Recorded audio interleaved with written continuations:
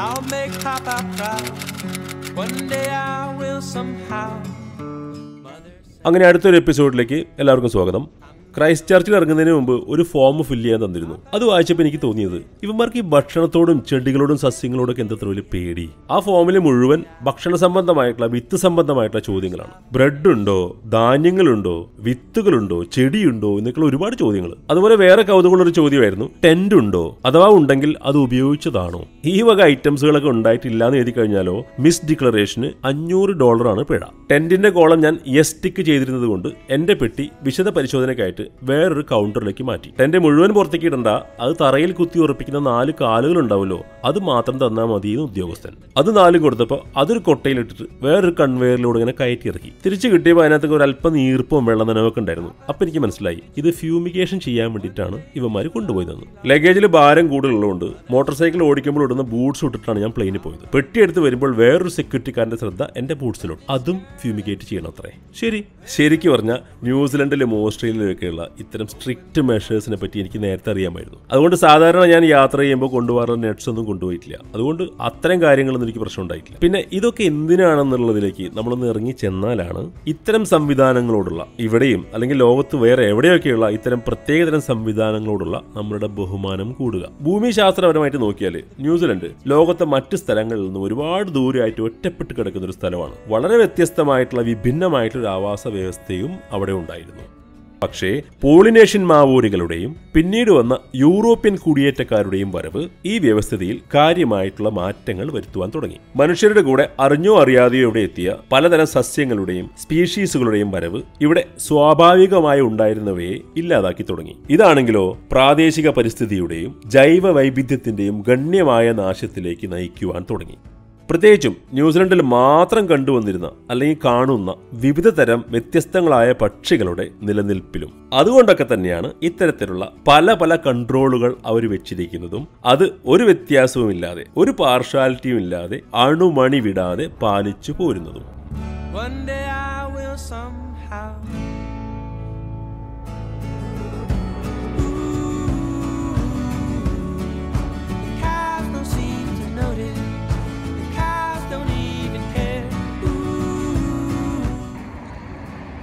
ന്യൂസിലൻഡിൽ ഞാൻ വന്ന ഈ സൗത്ത് ഐലൻഡിൽ എല്ലായിടത്തും ഇത്തരത്തിലുള്ള കനാലുകൾ, മാൻമെയ്ഡ് കനാലുകൾ ഇഷ്ടം പോലെ ഉണ്ട് കേട്ടോ.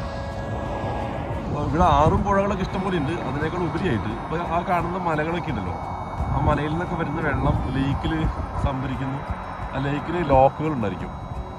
എന്നിട്ട് എക്സസ് കൂടുതൽ വരുന്ന വെള്ളം അവർ ഇതുപോലെ കനാലിലേക്ക് വിട്ടിട്ട് അത് കൃഷിക്കും മറ്റു കാര്യങ്ങൾക്ക് ഉപയോഗിക്കുന്നു. വളരെ നല്ല രീതിയിൽ ഇതിനെ ശരിക്കും ഹെൽപ്പ് ചെയ്യുന്നുണ്ട്. മഴയായിട്ടും മഞ്ഞായിട്ടും ഐസായിട്ടൊക്കെ ആയിട്ട്. അത് കാരണം വെള്ളത്തിന് നമ്മുടെ ഒരു പഞ്ഞുണ്ട്. ഭയങ്കര ടേസ്റ്റാണ് വെള്ളം. ഞാനിപ്പം താമസിക്കുന്ന സ്ഥലത്ത് ഹോട്ടലിലെ വെള്ളം, ബോട്ടിൽ വെള്ളമൊന്നും കുടിച്ചിട്ടില്ല, വന്നിട്ട് മേടിച്ചിട്ടേ ഇല്ല.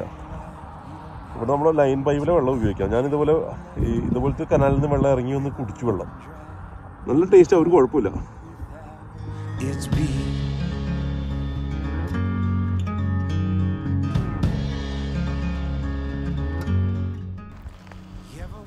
ഈ സ്ഥലത്ത് നിർത്തിയിട്ടൊരു വീഡിയോ എടുക്കാതിരിക്കാൻ തോന്നുന്നില്ല. എന്തൊരു ഭംഗിയുള്ള സ്ഥലമാണ്, എന്ത് ഭംഗിന്ന് തന്നെ പറയാം. ഓ, എവിടേക്ക് തിരിക്കുക, നമ്മൾ എവിടേക്ക് തിരിഞ്ഞാലും ബ്യൂട്ടിഫുള്ളാണ്. +4 ഇപ്പം തണുപ്പ്. പക്ഷെ റിയൽ ഫീല് +2. ശരിക്കും മനസ്സിലാവുന്നുണ്ട്. കൈയൊക്കെ കോച്ചിരിക്കുന്നു. സ്റ്റിൽ ഈ സ്ഥലം കണ്ടു ഞാൻ നിർത്താതിരിക്കാൻ തോന്നില്ല. ബ്യൂട്ടിഫുൾ പ്ലേസ് എന്ന് വെച്ചാൽ ബ്യൂട്ടിഫുൾ പ്ലേസ്. എല്ലാം എവിടേക്ക് നമുക്ക് ഏത് ഭാഗത്തേക്ക് ക്യാമറ വയ്ക്കുക എന്നുള്ളത്, അല്ലെങ്കിൽ ഏത് ഭാഗത്തേക്ക് ഫോട്ടോ എടുക്കുക എന്നുള്ള കൺഫ്യൂഷനായി പോകും. Lovely.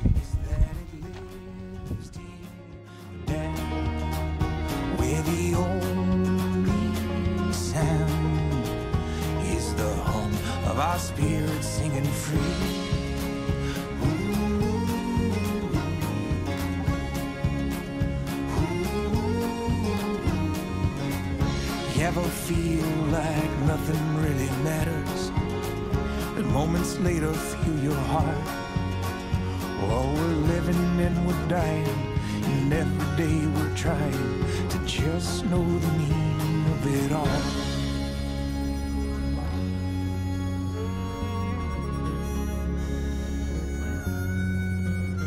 It's the silence in the glow, the whisper in the soul. It's the feeling that you know this isn't all for show. It's the river running fresh, the motion after death. It's the spirit that is left. It's the sun that never sets. Oh, the road is all I'm looking for. Yes, the road. Know that it's much more than a bunch of skin and bones beneath the granite stone. Yes, I know there's a meaning to it all.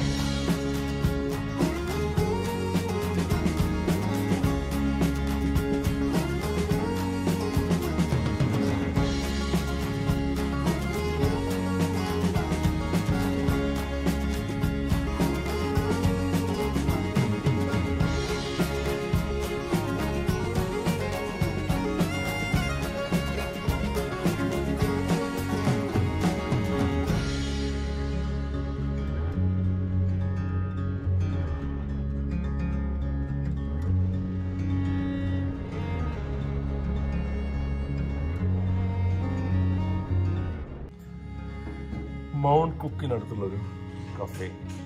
അതിനകത്തൊരു കാപ്പി കുടിക്കാൻ വരും. നല്ല ഉറക്കം വരുന്നുണ്ട് രാവിലെ. രാത്രി ആകുമ്പോൾ ഉറക്കമില്ല, രാവിലെ ഉറക്കമില്ല. അവിടുത്തെ അവസ്ഥ.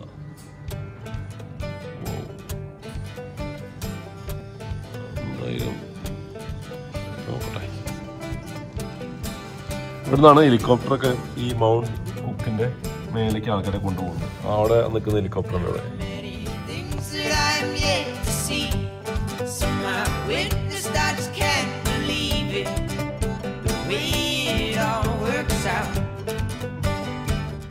ന്യൂസിലൻഡിലെ ഏറ്റവും ഉയരം കൂടിയ പർവ്വതമാണ് അറോക്കി മൗണ്ട് കുക്ക്. 2014 കണക്കനുസരിച്ച് അതിൻ്റെ ഉയരം 3724 മീറ്റർ ആയിരുന്നു. തെക്കൻ ആൽപ്സ് എന്ന ഇംഗ്ലീഷിലും കൈത്തിരിത്രി ഓത്തിയമോണ എന്ന് മാവൂരി പേരിലും അറിയപ്പെടുന്ന ദക്ഷിണദ്വീപിലെ നീളം കൂടിയ പർവ്വതനിരയിലാണ് ഇത് സ്ഥിതി ചെയ്യുന്നത്. അതീവ സുന്ദരമായ, വളരെ തിരക്കുള്ള, പ്രശസ്തമായ ഒരു സ്കീയിങ് ഡെസ്റ്റിനേഷൻ കൂടിയാണ് മൗണ്ട് അറോക്കി. സദേൺ ഹെമിസ്ഫിയറിൽ ഡിസംബറിലാണല്ലോ വേനൽ. 1991 ഡിസംബറിലെ ഒരു വേനലിൽ ഉണ്ടായ ഒരു വലിയ മലയിടിച്ചിലും മഞ്ഞുരുക്കത്തിലും മൗണ്ട് അറോക്കിയുടെ ഉയരം ഏകദേശം 30 മീറ്ററോളം കുറഞ്ഞിരുന്നുവത്രേ.